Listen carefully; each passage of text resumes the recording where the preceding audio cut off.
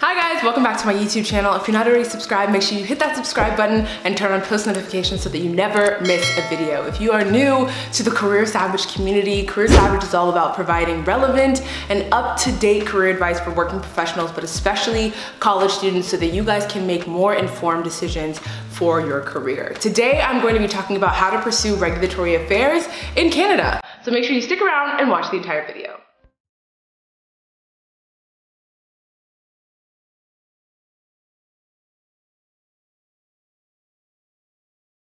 Before I get started, I want to say make sure you are subscribed to my channel so that you do not miss any of my content.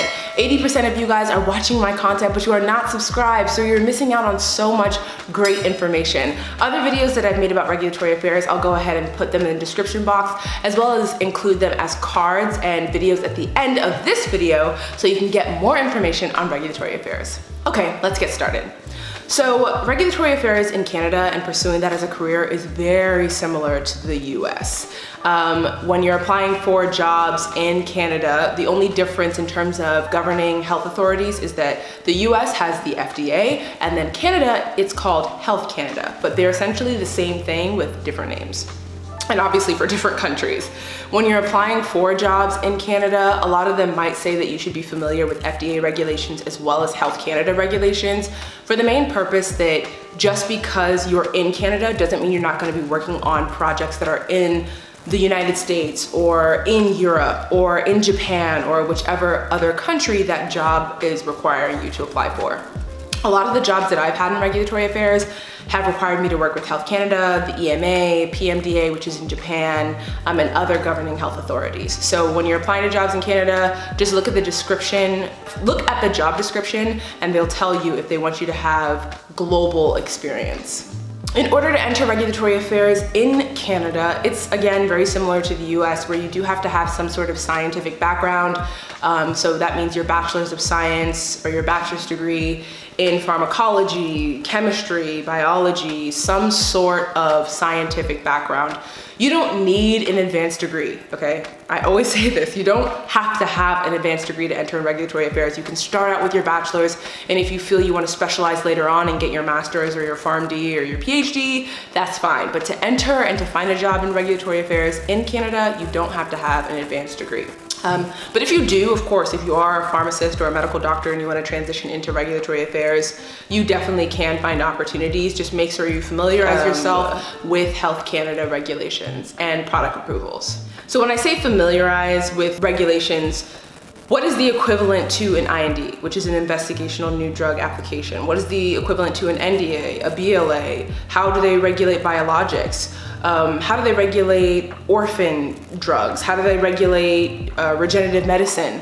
Familiarize yourself with that as it relates to Canada, because every country is going to be different in their application process, their timelines, even their structures on how you submit to them information, having meetings with them. It might be different from how the US is in terms of how it is in Canada.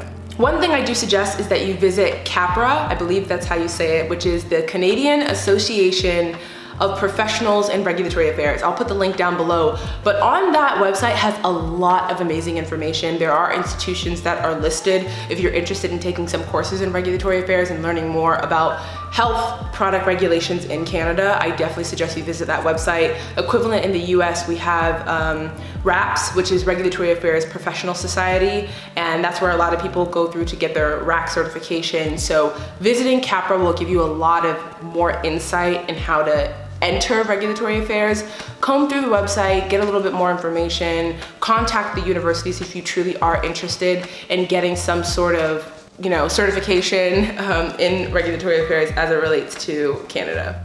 Where to find jobs in Canada, honestly, it's LinkedIn, Google, Monster, all those websites are 100% accessible, and they do have jobs listed in Canada. Like, I did a soft search and I did find some regulatory affairs positions, regulatory affairs associate, regulatory affairs manager, based in Toronto, based in Montreal, based in Quebec. I don't know if I'm saying any of these places, the names right, but I did find them on LinkedIn as well as Google Jobs and Monster. So those are definitely areas or platforms that you can explore to look for opportunities.